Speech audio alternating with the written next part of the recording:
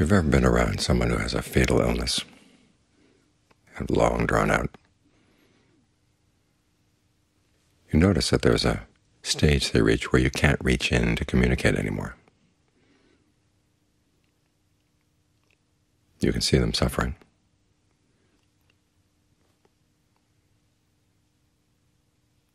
And you can try to be as gentle as possible, but you don't know exactly what their suffering is. They're not communicating,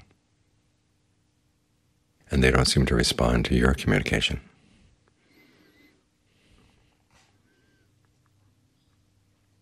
Well, that area inside where you can't reach in is in each of us. It's simply as we communicate, as we're old enough or young enough to communicate, we can send messages back and forth, but there's a kind of a gulf. I can't feel your suffering, you can't feel mine. We can see the outside signs, and we can try to help. But this area inside where you're relating to your own body, you're relating to your own mind, that's yours, exclusively yours. And this is where suffering is. When the Buddha established his teachings, started with the truth of suffering, this is the suffering he was talking about, the suffering in the mind, the suffering that you feel inside, and nobody else can feel for you. Nobody else can take it away. There's that passage where Rathabali is talking to the old king, and he's said one of those passages we chanted just now, the world offers no shelter. There's no protection. The king doesn't understand this. He's been spending all of his life finding shelter and finding protection, and thinking that he's done a pretty good job. But Rathabali, the monk, asks him, do you have a recurring illness? And the king says, yes, I have a wind illness, which basically meant shooting pains to the body. And sometimes it gets so strong that as I'm lying there, the courtiers are saying, well, now he's going to die, this time he's going to die. You wonder what tone of voice they're adopting. He says, even though you're king, can you order them, okay, you share out this suffering that I'm feeling now, right now so I can feel less? And the king says, well, no. I have to suffer it myself. So that's what the Buddha is talking about when he's talking about the truth of suffering.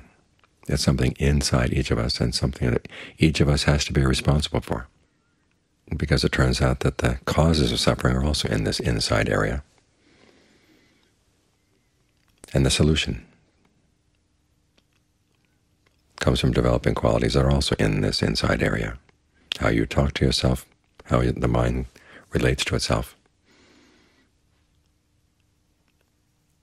You can develop mindfulness, ardency, alertness, concentration, discernment from what you've got inside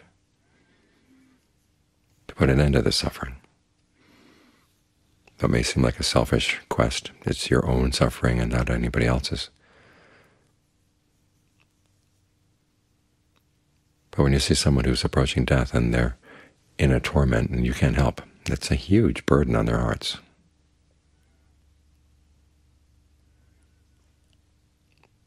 That's a huge burden, of course, on the person who's dying. And then when you're reborn, there's that period again where you can't communicate. Nobody else knows you're suffering. You don't even understand you're suffering. You're confused by the whole thing. We keep doing this again and again and again. And the Buddha's offering us a way out.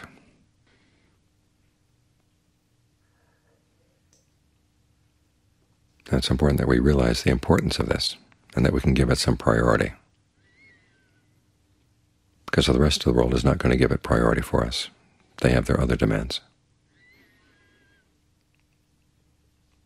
And as the Buddha said, you don't want to treat other people cruelly or harshly, because that's going to turn around and affect the way you relate to yourself as you start lying about the things you've done. But at the same time, you do have to carve out your own space to take care of business inside, because no one else can do it for you. And if you don't take care of it now, when you're well and you can still communicate, it's not going to get easier as time passes. and the problem will just remain unsolved. The issues remain unresolved. The suffering will continue again and again and again. And as we're suffering, it's not the case that we're the only ones who suffer from our suffering. If we're not skillful, we take it out on others. There's a frustration that comes when you're looking for happiness and can't find anything that's really solid.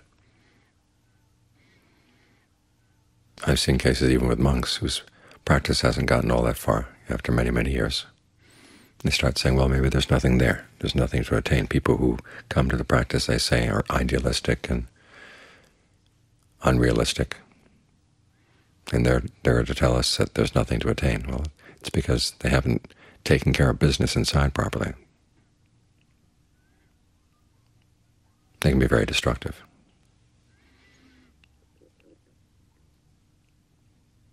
So it is a gift to yourself, and it's a gift to others, if you can straighten out this issue inside of why you're causing yourself suffering, what you're going to stop, and to realize that the priorities of the world may be one thing, but this is your priority. You don't want them to stampede all over it.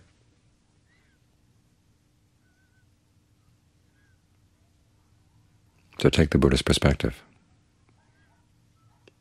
Think of the long term. And take his priorities. When he set out on his quest, he said he set out for what is skillful. It's an interesting statement. He didn't say he was setting out to find his true self, or that he was trying to find the truth in capital letters. He was trying to find a happiness that didn't change, that didn't cause any harm. And he wanted to know what was the path of action that would lead there. It did involve finding the true path, a path, in other words, that really worked. But it was truth for the sake of a true happiness.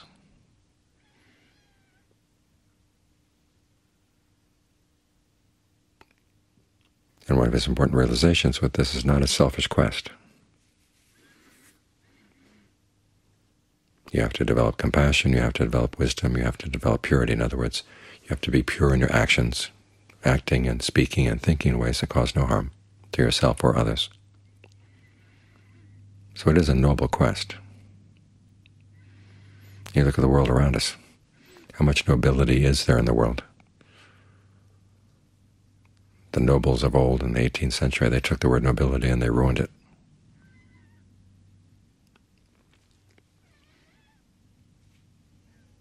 But a life without nobility is a sad life, empty.